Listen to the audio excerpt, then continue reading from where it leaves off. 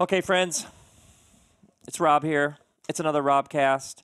And this one, there is a movie on Netflix called True Cost. If you get that Netflix, do you have the interweb? Get that Netflix and see this movie, True Cost. It is about the clothing industry. And I'm telling you, I don't even know what to say about it, other than the director, narrator, creator of the film is here in the back house with me now, Andrew Morgan. Andrew, welcome. Great to be here. This is his first time on the RobCast, obviously. And this film, it made me so angry. Did you have that response to the film? Yeah. I teared up multiple times. It produced such anger and frustration and rage. Andrew has made this film. Well, I don't even know. How about this? Where did you first get the idea for True Cost? Yeah, I was finishing up another film and I was getting coffee one morning, actually very close to your house here, and I was standing in line, half asleep, looked down at the cover of the New York Times, and there was a photograph that morning, and it was this photograph of these two boys, similar in age to my own boys at home, and they were standing in front of this huge wall of missing person signs. And it was one of those photos just grabs you, Yeah. and I picked up the paper and I read this headline about how a clothing factory had collapsed in Bangladesh, just outside of Dhaka, and it had taken the lives of more than 1,000 people, mostly women, some children. And I went on to read about how at the time of the collapse, it was making clothes for these major Western brands that I knew, brands that I had frequented, and I remember thinking two unforgettable things as I stood there that morning, instantly very awake. I remember thinking, first, how is it possible that an industry this powerful, this profitable, is doing business in a way that's leading to this kind of loss and, as I read in the article, lessening of human life? And then second, on a more personal and chilling level, I remember thinking, how is it possible that I've never stopped to think about where my clothes actually come from? And it was that question that led me to take the article back to my office, share it with my producer. We started to kind of research, read everything we could get our hands on, follow that story. It was on the news cycle for a couple days. And by the end of that week, I was just convinced that this was just a profoundly important human story that touches every single one of us that I had never seen, and that it was producing so many questions that I couldn't answer. And that's really, I mean, by the end of that week, we knew we were making the film. There are moments in the film that make sense to me now when it feels like you're trying to answer questions. So you sort of follow where do clothes get made, and it takes you all over the world. Well, that was the kind of surprising thing is I think we started, and at that time it was all about Bangladesh. This factory had collapsed in Bangladesh. Not long before that, there had been another major fire in a factory in Bangladesh. Before that, there had been one in Pakistan. So it was this very condensed area of the world. And I think as we did more research, as we started to talk to more people, it kind of it unraveled really. I mean, it was that sense of layers kept coming off, and as we went into production, I mean, the film ended up taking us to 13 countries, several of those countries multiple times, and the film kind of became that mosaic that you sort of see of ideas and countries and people, and that idea that these are all related yet Yes. all very separate. That was completely my experience of making the film. That was like every step we took led to that next step. Everything we uncovered was like, oh, well, then we have to go look at these other things. Yeah. And that I didn't see coming at all. It has a scandalous nature to it, where in the film, you would uncover a truth about where clothes come from, but that would lead to another layer, to another layer. How about, can you start with defining fast fashion and sort of the money at stake and what that has come to mean? Yeah. To give an idea. I mean, obviously that's in the film and people will go get the film. But anyway. Yeah, well, that's what's always interesting. I think at any time in history, you always think whatever you're doing right now has been normal forever. And the way we consume clothing has changed dramatically and almost overnight. And from a quantity perspective, it helps to point out that in the last 2 decades alone, we now consume as a world more than 400% more clothes. So more than 80 billion new You're garments a using the year. verb consume and not wear. Well, That's interestingly enough. You know and what I mean? and that's a really good point, because that kind of consumption coming into our closet, we don't have infinitely bigger closets, or how, we're getting rid of it very quickly too. And what traditionally, historically, was a commodity that we invested in, that we bought and cherished and wore and repaired and passed on and held Sure. on to, has become something. The term fast fashion denotes that quality of disposal, of it's become something that comes into my life very quickly and goes out of my life very quickly. And what that's done is, in concert with a real globalized sense of production, outsourcing a lot of the production. In 1960s, we were still making 97% of our clothes in the U.S. Fast forward to Whoa! In the '60s. in the 60s, it's serious. 1960s. Fast forward to now, it's now less than 2%. In the 1960s, the average American was 97% of the things Americans were wearing were made here, Right here. and now it's 2%. Yeah, under 2%. So what we've done is we've moved a lot of the production offshores, overseas, and a lot of people are familiar with the concept of globalization. That has brought with it incredible price drops on clothing. So clothing is one of the only deflationary items in the global market. It has gotten Oh, cheaper over time. So if you think about that, and this is what I did, you look at that and you say, okay, raw materials haven't gotten cheaper. Transportation hasn't gotten cheaper by and large, and you very quickly begin to look at this incredible multi-billion-dollar industry as something fueled by, there is one part of that equation that has gotten dramatically cheaper, and that's human labor. And that's where it ushers in this set of questions about human rights, and then begins to look at the aspect of waste and environmental impact at the same time. so you take us to Bangladesh. There's these rivers that are polluted. You take us to what, leather, the stacks of leather with the kids playing. What now there's one scene where there's conflict between the police and workers who are simply arguing for more money so they can have a decent, and it would something like add like 13% to the cost of clothes. There's like a shooting scene. Were you there?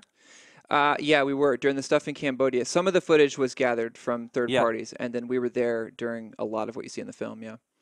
Were you running? Were the bullets? You were. We were not running with bullets. The stuff where the police opened fire. There was a confrontation between garment workers in Phnom Penh, Cambodia, where the garment workers basically went on strike to demand a living wage, and it's laughably and tragically small what they were asking for.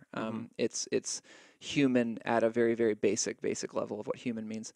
And I was trying to keep up with the math, and it was like $30 for a month. They were asking, or $60 yeah, for the month. it's unbelievable, and it's one of those things that $6 a day. That's what it was. When the math in the movie was something like they were asking, could we have $6 a day for our efforts? yeah. And they weren't getting it. Yeah, and there was unbelievable, police brutality and unbelievable crackdowns and unbelievable, and police open firing live rounds in the streets. All stories that are reflected multiple times over, that are continually not making our news cycles. All stories that are happening right now around the world as it relates to global supply chains, especially fashion, that just stay beneath the radar. And I think that was the really incredible thing for me is, in every one of these countries, it's easy to look at these things as topics, as issues, you look at this industry, it's the most labor dependent industry in the world. It employs the poorest of the working poor. It's over 2/3 fueled by women.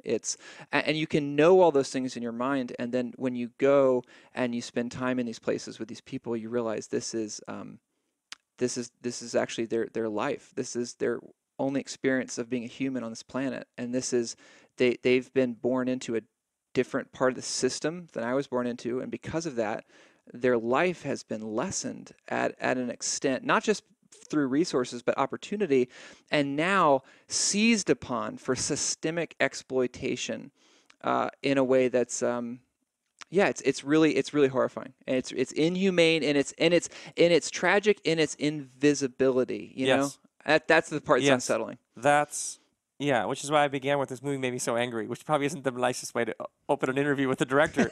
But in some senses, if you aren't furious in this movie, then you're not watching the movie. Mm. Um, how like there's this recurring street shot of an American city with an H&M logo and a Gap logo, and at one point, um, you say we approached Hmm. the major U.S. clothing retailers, Hmm. and none of them would speak to us.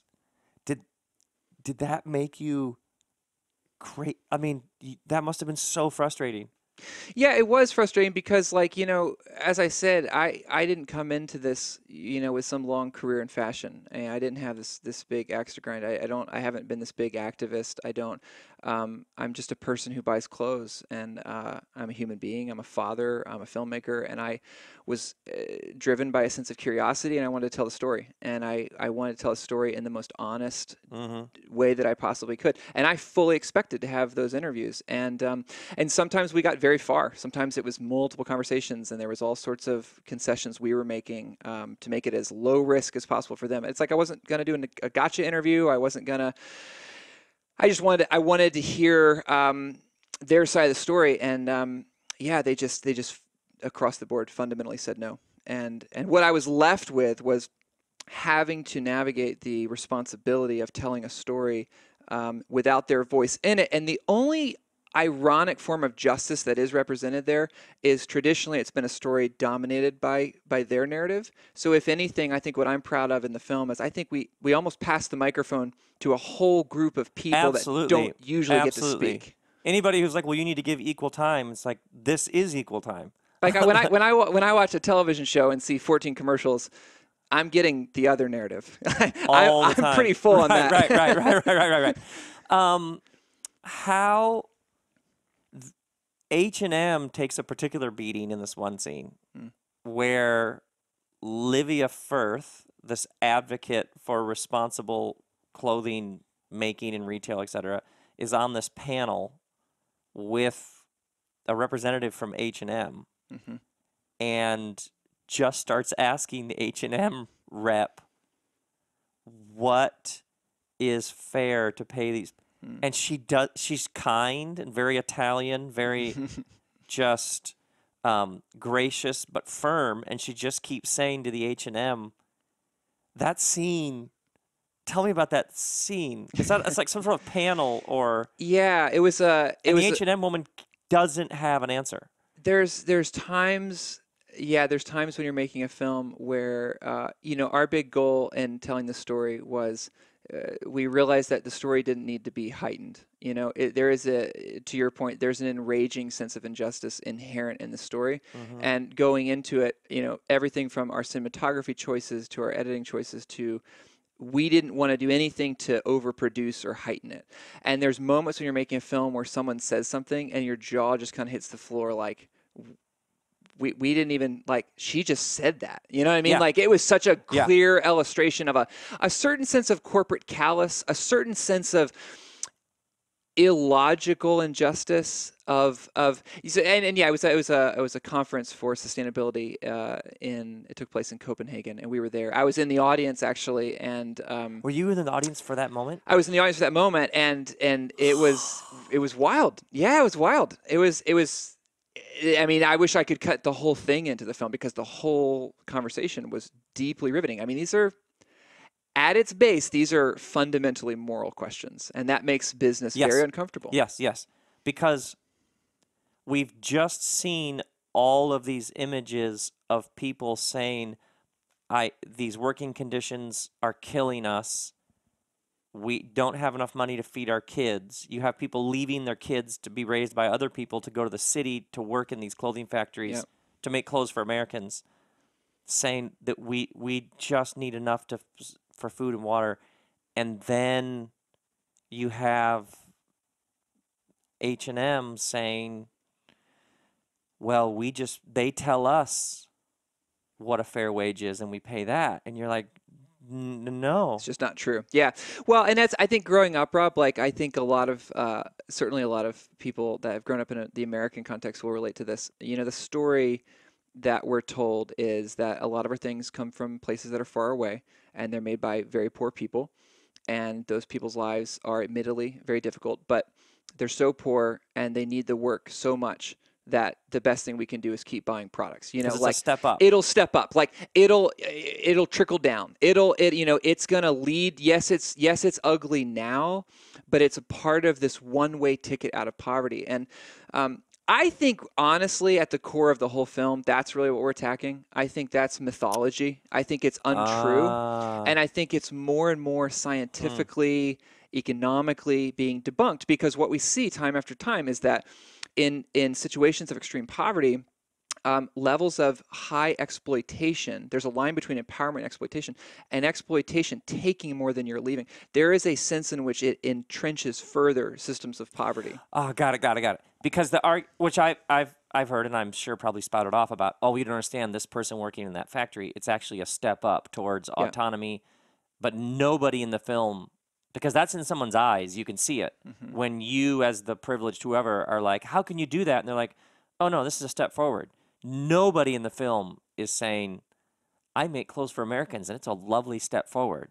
They're going, "No, this Yeah. actually holds us down." Well, it's interesting. I mean, I think for me, like when I began to really think deeply about that in my own life, it's a very complicated thing to be living in the world right now. As a very privileged person in Yeah. a developed country, because we're more aware than we've ever been of what's taking place in the world, and we can see it more vividly than we ever have been able to. And so you have to begin to develop a belief system that gives you rationale for why you have access to so much and so many have access to so little. And you have to develop a rationale that helps you see yourself as not connected to the effects that you don't like in the world. So when it comes to something like buying clothing, you have to work very hard, actually. I think it's in a lot of our psyches to, some would say the great invitation of the modern world is to look away, that we're aided all the time in our ability to look away Yeah. from the world. And when we actually look at it and evaluate it, it's we're presented with choices, and choices are hard because choices could change our belief system. They could change the way we've been taught to look at the world. And when I look at that belief system I was handed, very black and white. Always be suspect of belief systems that are black and white. Always be suspect of a zero-sum ratio. And the first thing I criticized about that, like it's either they die in starvation and poverty or they get exploited, and that leads to, I kind of felt like, why are those the only two like, am I crazy to think there's a third way? Like, couldn't we actually reinstate a better baseline of what it means to be a human being, and at the same time provide work that leads to economic growth? And I think that's a part of a whole new conversation that has for too long been excluded in this dual track of all or nothing. Right. So you spoke to the UN recently? Yeah, since the film's come out, it's been amazing. It's been Wait, such a ride. How old are you, by the way? 29. You're 29, you're 27, and you get the idea for this film? Mm-hmm. You follow your curiosity, you make this film about the clothing industry, and a couple years later, you're speaking at the UN. It's been incredible. It's been incredible. Did you? That's so good. Did you find yourself I assume at multiple, because you've walked on a lot of red carpets because of this film. Yeah. Like, this is unbelievable.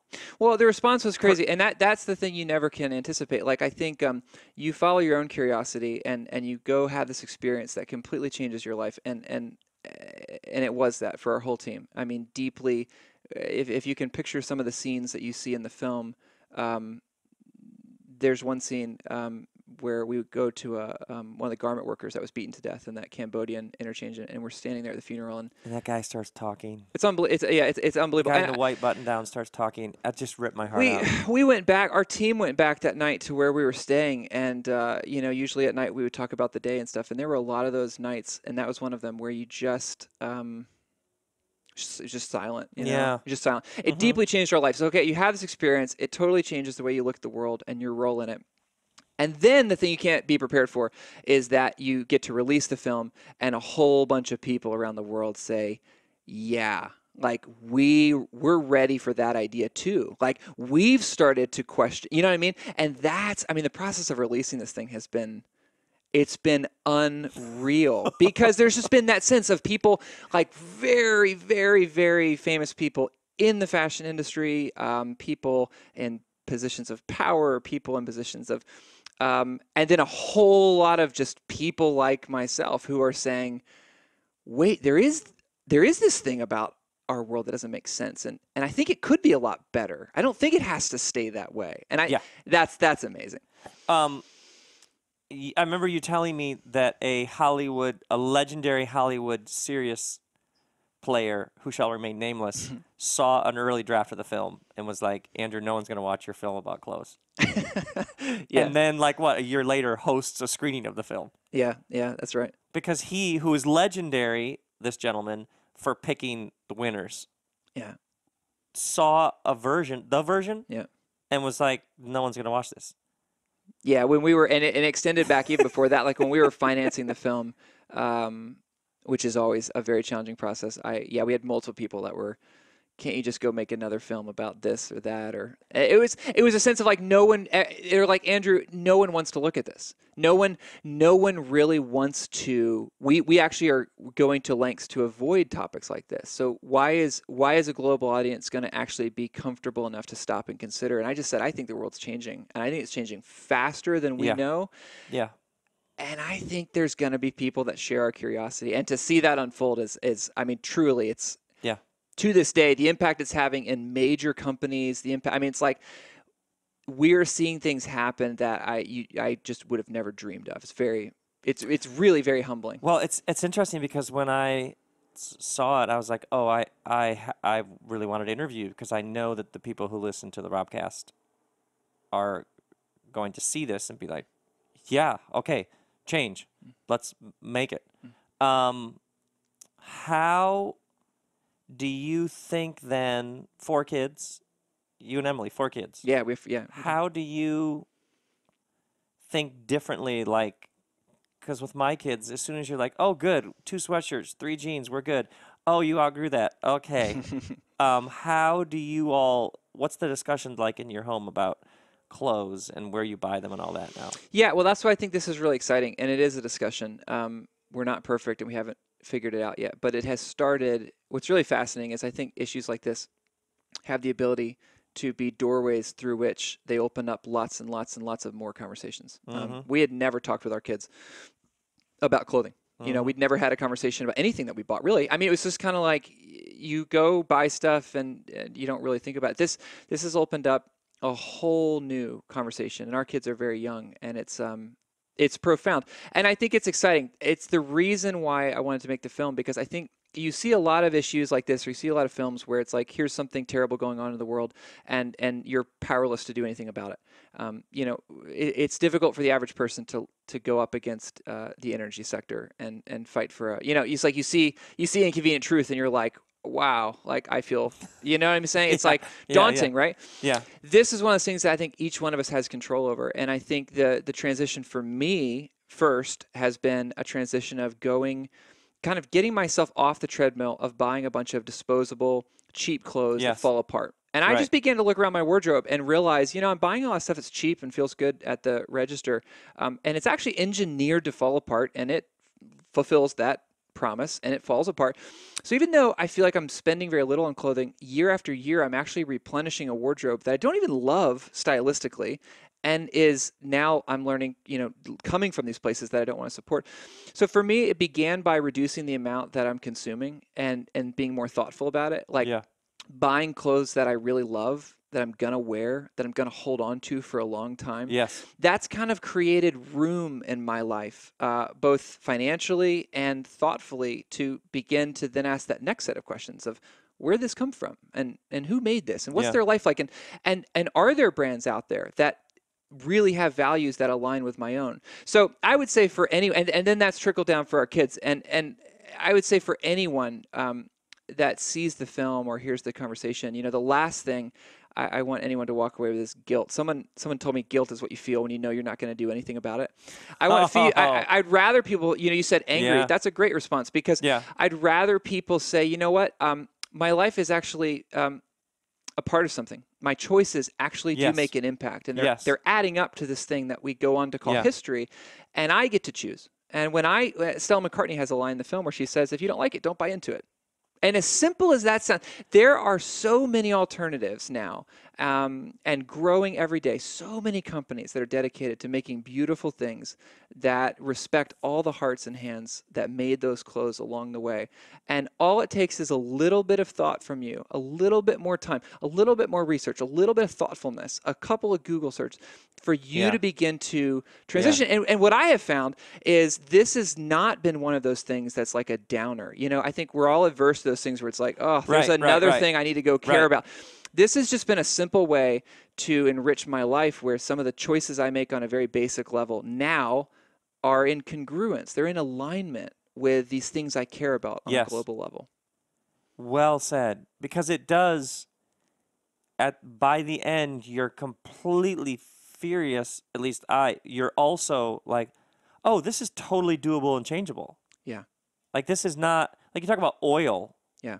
Like okay, OPEC, like Saudi Arabia, like gas in my car. Like that's just sort of exists in some other realm. But oh, what we buy to cover our bodies. Okay, I can actually have some power over that. Well, and I would say honestly, Rob, of all the things that we looked at in the film, I would say really the most toxic thing, the most deadly thing that I witnessed when I look back on it all now is that story that has been communicated to people that has moved people into the role of consumers.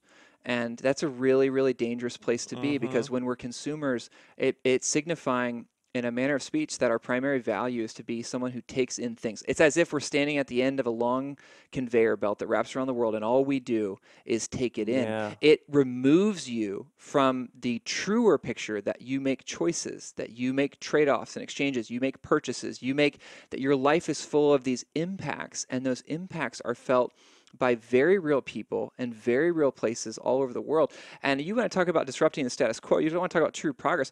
It's going to come about when more of us begin to look at our lives and say, you know what? I'm a human being. I'm a citizen. I'm a person. I'm not a consumer. I'm a part of this thing that's unfolding. I'm not a bystander on the sidelines watching this thing unfold. I get to, for this moment in time, be a part of what we say we value. I get to I Mm-hmm. get to contribute with something as small as a t-shirt. That's really powerful to me. Absolutely. Uh, yeah. What do I even add to that? It's so good. So true. And when did you come up with the name? When did True Cost? Was that the working title the whole time? It was my producer Michael. Michael, who's just extraordinary, Yes. came up with it very early on. We were studying. We were reading an economics book that first week, and they were talking about capitalism, and I had never read an economics book in my life, which is also horrifying that I could be in my mid-20s and have never had to. But they were talking about how the idea that we live in a system that doesn't count the true cost, that we count profit, and There's when the you cost of the shirt, but not the true cost of the shirt, which is a yeah. different number. That's a whole different. There's a human cost. Yeah. There's an environmental cost, and those aren't factored in our equation right now. And hopefully, what we're dreaming of, and what we need to like outsource and crowdsource creative thinking on, is I think one of the things that that this film has spoken to, along with a lot of other work in the world right now, is this idea that maybe we need a new system. Maybe in 2016 we need a more humane, just, accurate way of accounting for the toll that we're taking on the world. And so, if you're a business and you're making profit, maybe I'm dreaming that in the future we're going to live in a world where if you make that profit at the expense of other people and cross a line on human dignity, or if you make it in a way that degrades or takes away from this planet that's going to sustain all of our lives, that yeah, there's a true cost. There's a gap. There's a gap in our thinking. There's a gap in our we're not even counting that right now.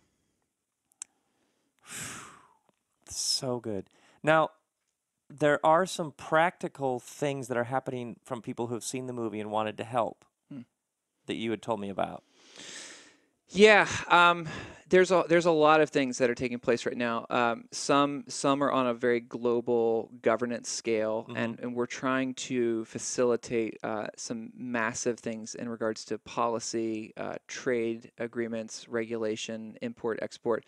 Um, we've got a website, truecostmovie.com, where we're kind of keeping people posted on ways they can support some of that. That stuff's it's heavy lifting, it's slow, Yeah, yeah, yeah. but we're trying to get more of that stuff in place. And there's also just there's more and more people that are just bringing to the table unbelievably creative solutions. I mean, there's entrepreneurs that are starting businesses. There's people that are doing clothing swaps where they get together in cities. Like we just had one in Los Angeles where everybody comes and brings clothes and they swap them and they, you know, it's like just really. I Did think you organize that? no, we didn't. No, there's been all sorts of, and there's fashion schools all over the world that are not only screening the film but they're doing all these things. There, it's just kind of incredible. We're trying to keep up with a lot of what's taking place now. I love it. Okay, one last thing. There's a scene in the film where we've met all these people around the world who make clothing, and the conditions are just gut-wrenching. And then you have this security camera footage of stores in America on Black Friday where the door comes up early in the morning on Black Friday and the crowd rushes in and people are screaming and grabbing stuff. Mm. And I'm giving away the end of the movie, but I don't care. You just juxtapose Black Friday and people pushing and shoving to get at piles of Uggs. I did that scene evolve over the course of the footage you were shooting? How did you get that footage, the security footage? My producer actually found that clip and showed it to me, and I thought he showed it to me very early on. Actually, we were in production, and he showed it to me on an airplane, and it was really upsetting. What's interesting about that sequence is we had cut a working cut of the film because our team is very small. We were cutting the film as we went, so we would cut on airplanes and on, you know. You would shoot in Bangladesh, and then the plane ride home, you'd edit what Yeah, you'd shot. yeah, and then even at night. That's so guerrilla. I love it. And even at night in those countries, we would edit with our fixer translators because they would be giving us the information for subtitling and stuff. So we had filmed a lot of the film. We had a working cut, and the ending didn't have that sequence you're describing. We went back, and one of the last things we filmed was that scene where Shima, who's a mother, a garment worker in the film, and she's going to take her daughter back to the village to where she's gonna they're gonna be separated. The single most heart-wrenching thing I've ever been a part of, to this day, the thing that just kind of tears me apart. And we came back from that trip. We looked back at the working cut that we'd had, and we just said, we got to turn it up. Like we gotta express where the audience is going to get to that point, and they're going to be angry, and we need to just kind of go for it. You know, I think a lot of times filmmaking is about restraint, and it's about not overstepping where the audience is. You're kind of trying to build a case, and you're trying to stay out of the way so that the audience goes along and gets the different points in the journey that you feel are important, and then they arrive at their conclusion. Yeah. And we said, let's give it everything we've got, and we cut that sequence in just a few minutes, and we just stepped back, and it just made me weep. It made me cry. Yeah, that's the effect. It's one of those classic examples where you can say it 1,000 times, but then you just juxtaposing these two images, and it just goes back and forth, I don't know, like 2 or 3 times. It was just devastating. And I don't know how you end an interview with the word devastating, but I hope by now people are like, I have to go see this movie. Please, friends, go see this movie. TrueCostMovie.com is the website. Yeah. And you're making more films? You got all kinds of ideas? Ladies and gentlemen, Andrew Morgan, the movie is True Cost. Thank you so much for coming by. Thanks, Rob. It was just you inspiring me to no end, and I'm so glad everybody can see the movie. Thanks for having me. Means a lot. Grace and peace, everyone.